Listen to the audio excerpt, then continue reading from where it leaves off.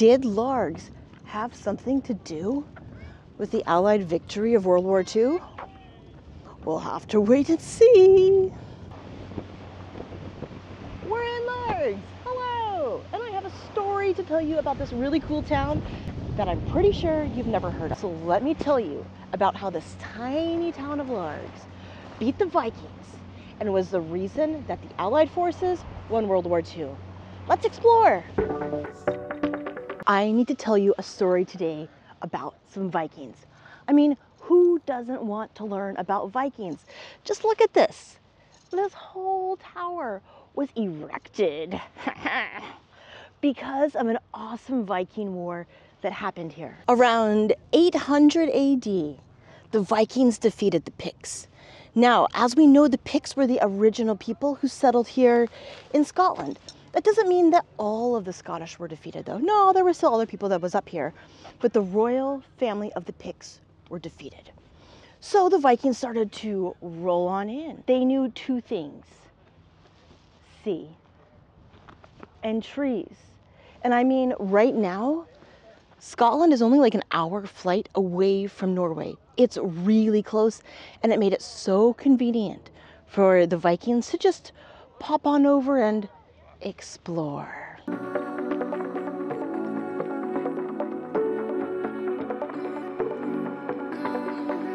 Now, over the next couple hundred years, the Vikings continue to send people over into Scotland to try to conquer it. In fact, a lot of the Hebrides Islands that are on the very west coast of Scotland and the Isle of Man, which is kind of south and west of Scotland, were all occupied by the Vikings. In addition to, ooh, there's a bunch of shells. Look at these, you guys. Look at that. You're really pretty. Are you? Look, look, look. Let's look at this shell. That's such pretty mother of pearl. I don't know if the camera's catching this, but it's like sparkly and iridescent. And there's, wow. You guys, these are so pretty. Look at this guy. Look how tiny he is. Okay, maybe the Vikings were here like to gather beautiful seashells in addition to trees and sea. Anyway, we got distracted. Okay, let's finish our Viking story. So for hundreds of years, the Vikings and the Scottish people, especially the original residents of the Hebrides, lived in peace. They didn't kind of know who was in charge, and as an island dweller, you kind of just are chill and go with the flow. But not if you're a king. And that is where we're going to enter our cool story of the Vikings versus the Scottish. I found the world's largest banana slug. Banana slug. Okay, we're not going to step on that, and we're just going to let it rest in peace because someone else had a snack. Viking Tower. So let's go explore this town as we learn a little bit more about the Vikings, a little bit more about the Scottish, and appreciate this awesome tower that was erected for the war that the Scottish won in 1263.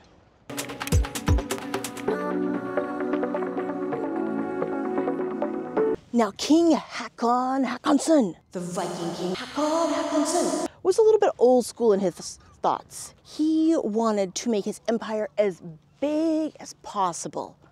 Sound like a little bit Roman Empire to you? Well, it kind of should.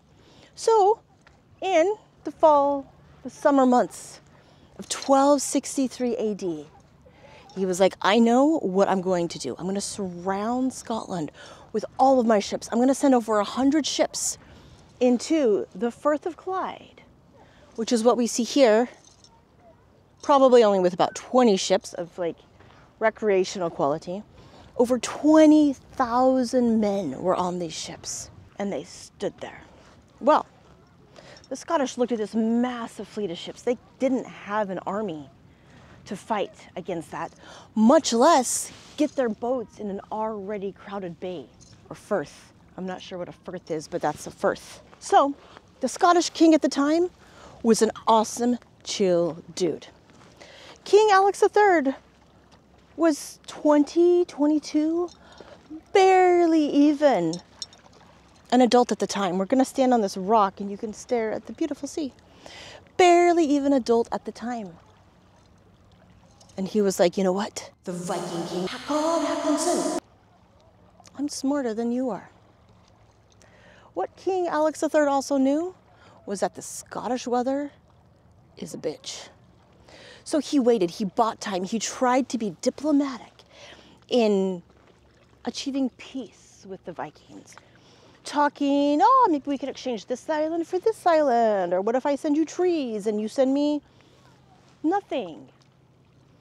The Viking King Haakon Haakonsson said, no, I want your entire country. Well, King Alex III bought so much time.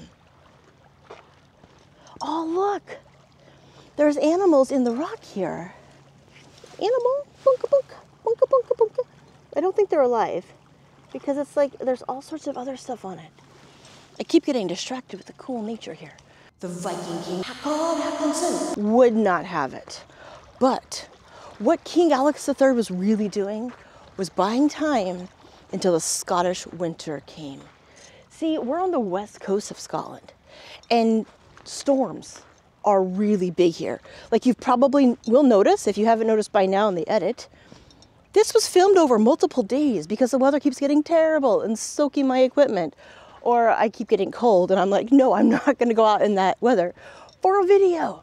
And it's summer. Just think of this place in the winter with waves crashing against the rocks. The Viking King Haakon Haakonsson did not think of that, but Alex III did. So he bought himself some time. So when all of the Viking ships were in this firth, Mommy Nature came to Scotland's defense. And overnight, it wrecked all of the ships on the shore. In the morning, the Viking King Haakon Haakonsson went on to the shore to try to salvage a shipwreck and salvage all of the goods that had gone on the shore. He took about 1,000 men, maybe more, maybe less.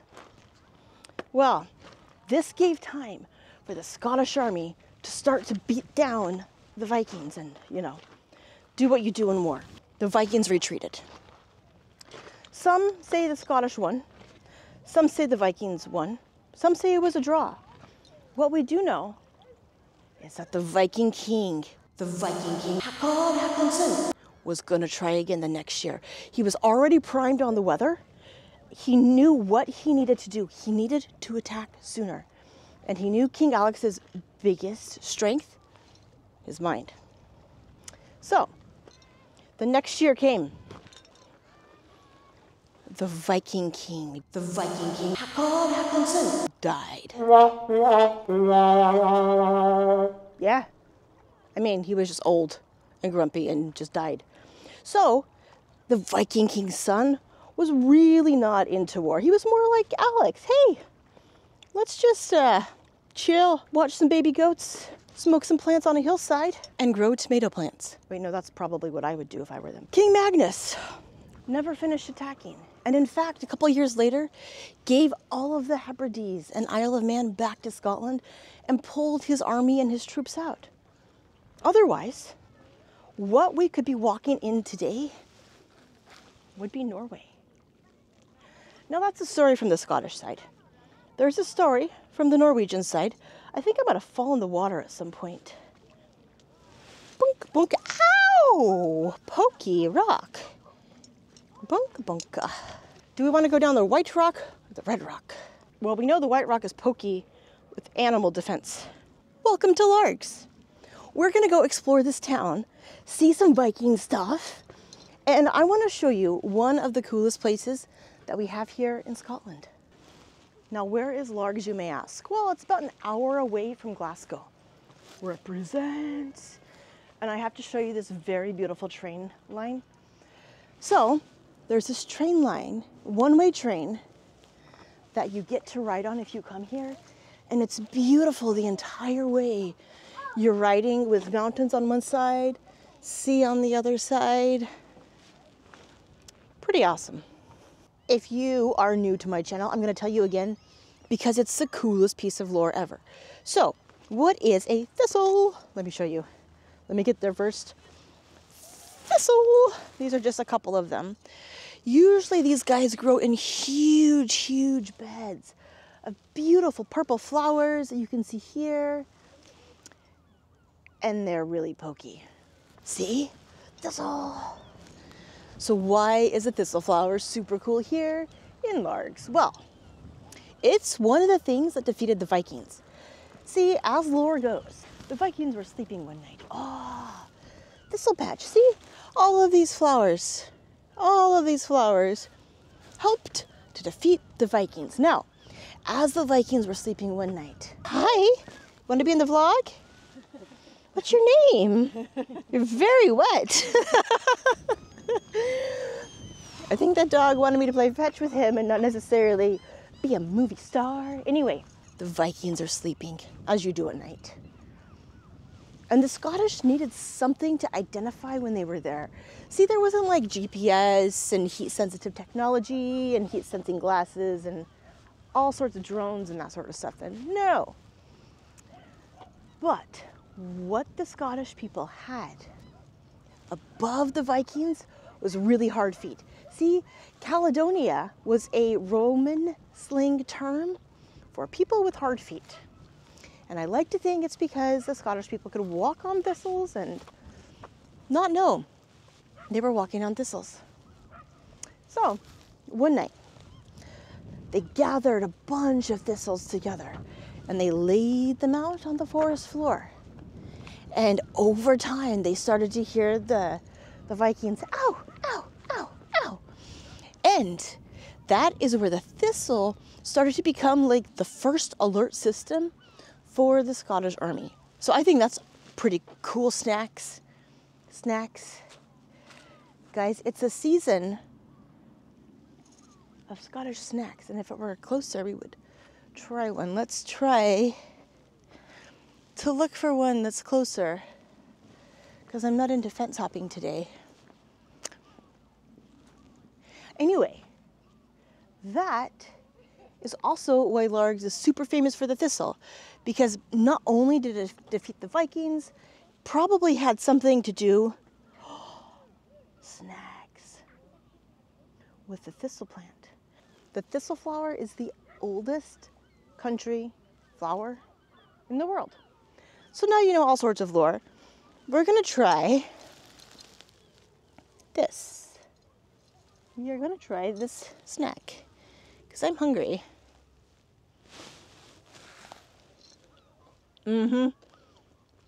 Yep, it's pretty good.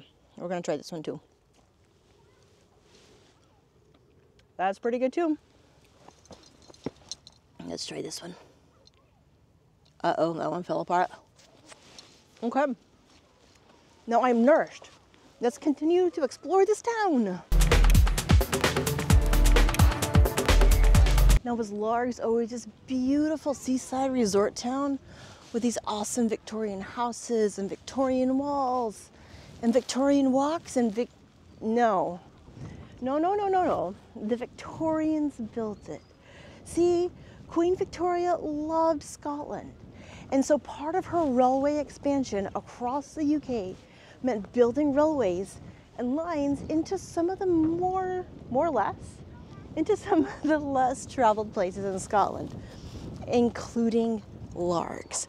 So this place has been a port and mostly a seaside resort since it was founded in 1899. I mean, can you imagine being a Victorian, coming here, with your horse, going swimming in the sea, maybe carriages are parked alongside here instead of cars. I mean, that'd be pretty awesome. Maybe there would be some like bath structures or something around here. You would have the most expensive people, the most wealthy people staying. Hey, hi, do you want to be in the vlog? Okay. You're very cute. I don't know how you stay so clean. Over here, you would have the most affluent people staying and these cute little Victorian structures just a hop away from the beach. You could park your horse right there and beach right there. Or maybe they just walked since there was a train that came here. No, they probably had like horse Uber. Then the Victorians, they were a shrewd one. Maybe they invented Uber. So one thing that I really like about Largs is that they use green space and open space so beautifully. I mean, look at this park. There's all these nice benches and they're placed so far apart that you don't have to hear or see your neighbor if you don't want to. Introvert heaven. Okay, now you've probably seen all of these little shadowy islands. I hope the camera picks that up. In the distance. It's a really good question to ask. Can you go to those islands? Well, yeah. So there's ferries that run back and forth from a bunch of different seaports throughout the day. If you have a car, they run a little bit less frequently, but on foot, yep. Take your bicycle, yep. And one thing I want to point out, I mentioned the ports. So here we see all sorts of an old port. Quite possibly from the 1940s. What was it? Did Largs have something to do with the Allied victory of World War II? We'll have to wait and see. Did you know that Scotland invented golf? Yep. So I think it's really cool that here in Largs, we have a free open golf course. I assume it's free. An open golf course, a little putting green. Why did they invent golf? I mean, look at this grass. Now, it's really, really, really rainy here. So the grass always stays green. There's no irrigation systems around it, like there are in like deserty parts of the world. And I mean, you can just put sheep on the field and the sheep eat the grass. So I think it's a fantastic use of nature and of rolling hills and of an adventure that you could have basically with a piece of wood, a little teeny tiny ball, and grass. Okay, now we're gonna walk down where the ferries are. You have to check this out. Cars going on ship. So that is one of the ships with cars that runs a little less frequent than ships with just people. And then all those are the people. But where I want to take you, we're going down to the end of this pier because I'm gonna take you on a future trip on the Paddle Steamer Waverley. Now this boat is pretty epic and you'll learn a little bit more about the boat when we're on the boat. But let's get to the end of the dock and jump cut to me of the future.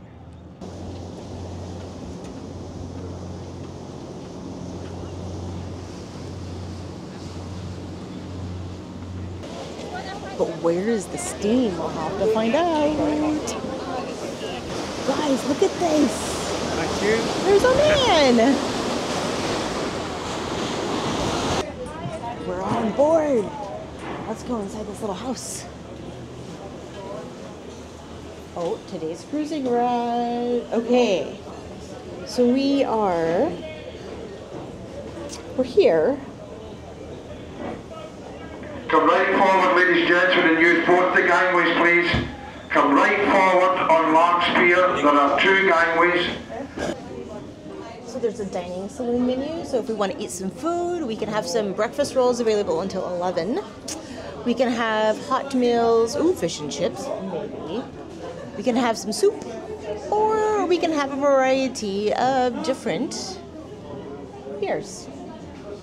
This is La Puerta Abierto. This is a 2-lane stair down on the right, up on the left. Some people did well on their tests. Ooh. Lounge forward bar ladies. I am a lady. Maybe that means I'm invited to the lounge forward bar. Look what we found.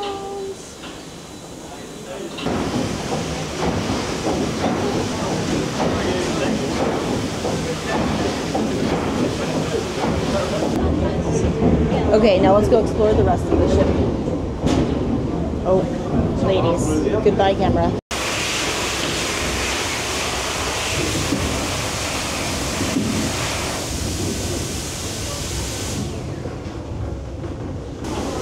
Okay, so I think in like the 80s or 90s, the steamship Waverley was purchased for £1 to be refurbished. Now it took millions of pounds to actually refurbish it. In this area, we see all of the donors help to donate to refurbish it. And then over here, we see the whole history of it. We can see it under Tower Bridge, we can see it around the Isle of Wight, and hear the whole history.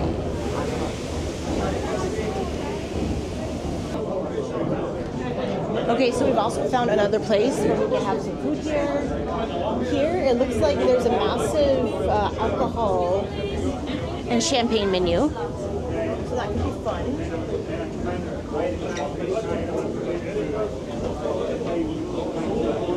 I like this ship. I feel tall.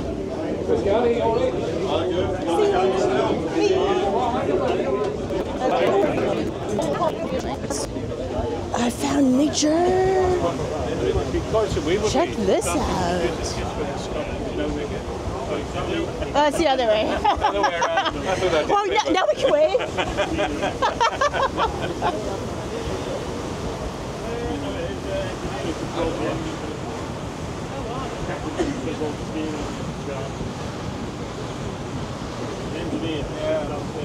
Okay, we're now going to come over here because I see a sparkle sign.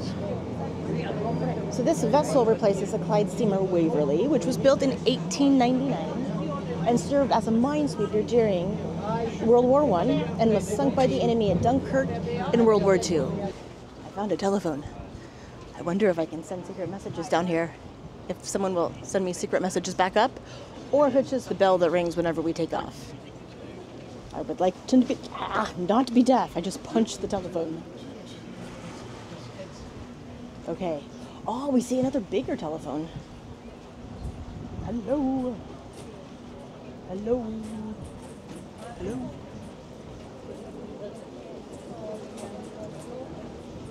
I wonder if it'll pick it up. We're gonna see. Can you hear? When I put my ear up there, I can hear. So I'm wondering if the mic is catching any of this. Look at all of these telephones. They were very good communicators. I found a sparkle. If you know what this is, drop a comment, because I don't. It's very windy out here, but I thought it was Scottish as fuck to have a tenants on top of the steamship Waverley. And you can see the waves are starting to pick up a little bit. The flag is pretty much straight, which means that Mommy Nature is turning it on. Look at these waves, you guys. I'm becoming a much better pirate than I thought I would be. I'm only like 50% sick. Look at this. Oh, check out our keel. Yeah, we're going sailing. But there's no sails, so I don't know. We're going steaming. Look at these waves. They're pretty large.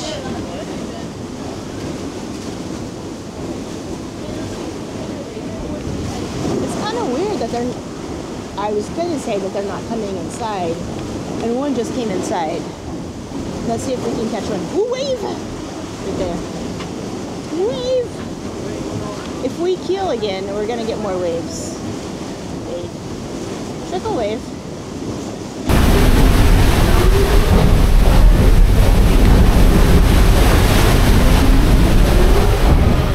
We're taking on water!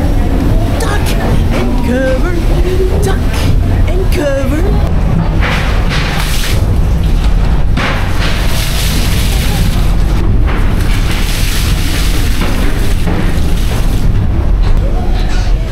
The ship is drunk.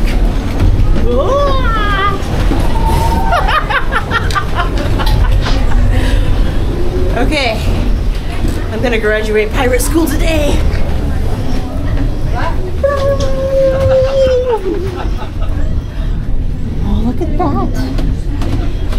careful. Oh. I believe that's how we exit.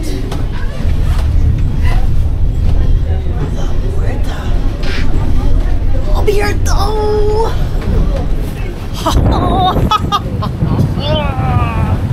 Yarr, mateys! Let's go find some treasure. Oh. Okay, we need to find something to hold on to. Because mateys, the sea is rough and angry. Poseidon is having his revenge on Aquarius. Ugh. Woo!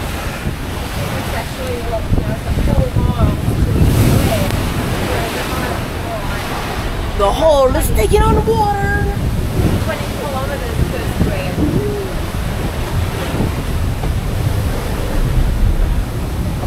We're just gonna sit here now. I don't think the top is the place for me in this. We are driving.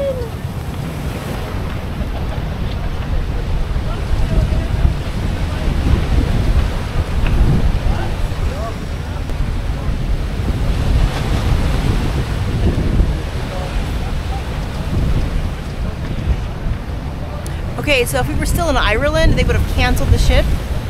No, we're in Scotland. The ship sails!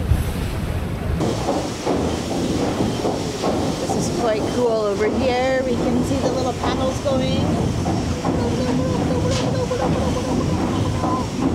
I'm not the best pirate, but I did what you do.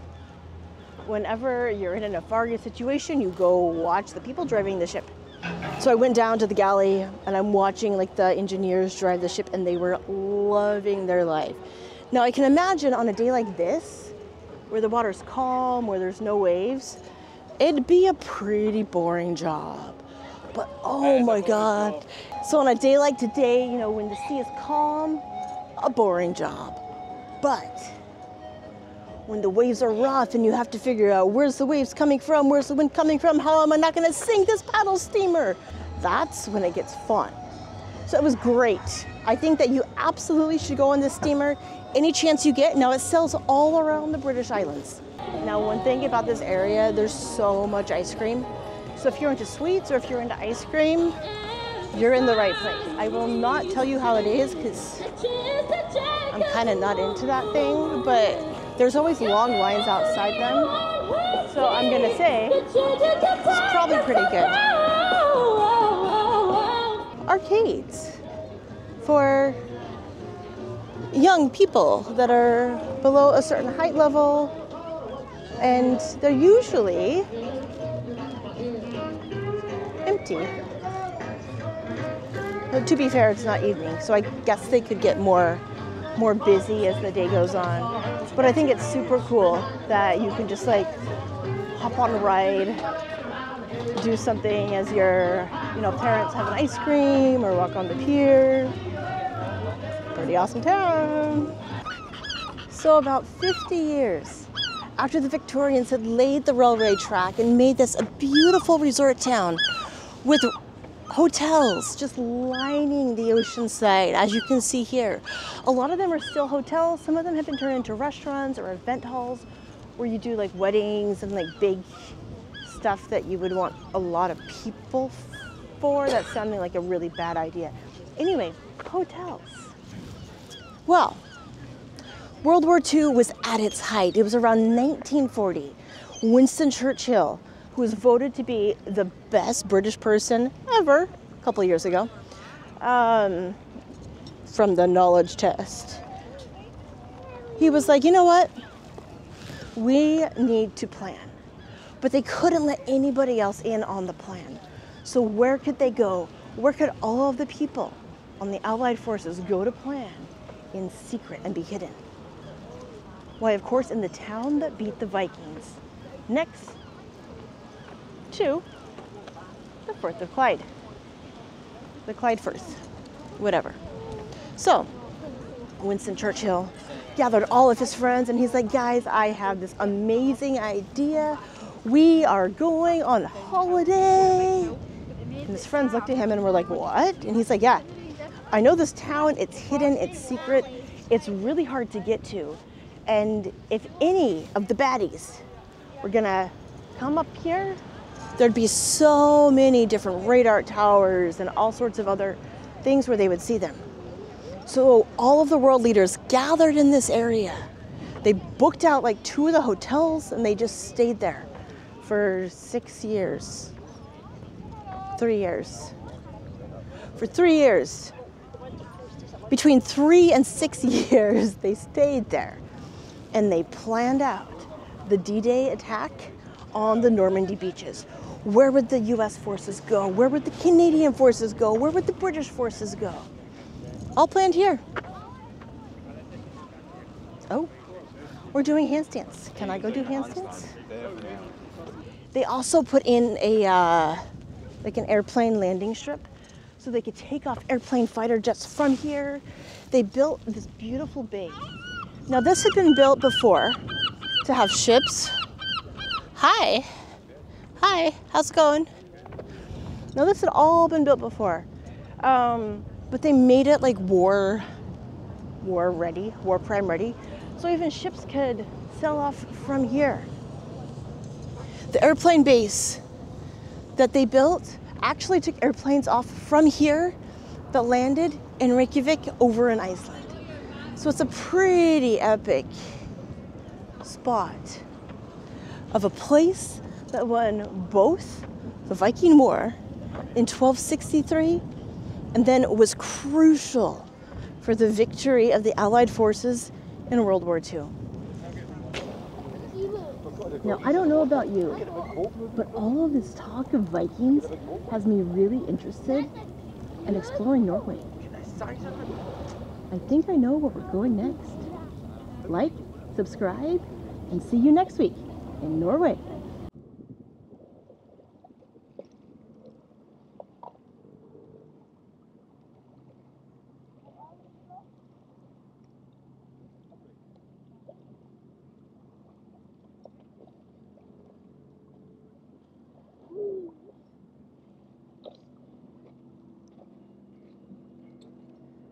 Look what I found. Do you think it's from World War II?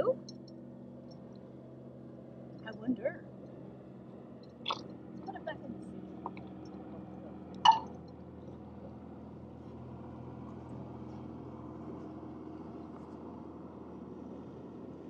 Guys, is it a Viking shipwreck wood? Could be. I don't know if a Viking ship would still be around for this long, but I'm gonna pretend like it is. Let's see if it. Okay.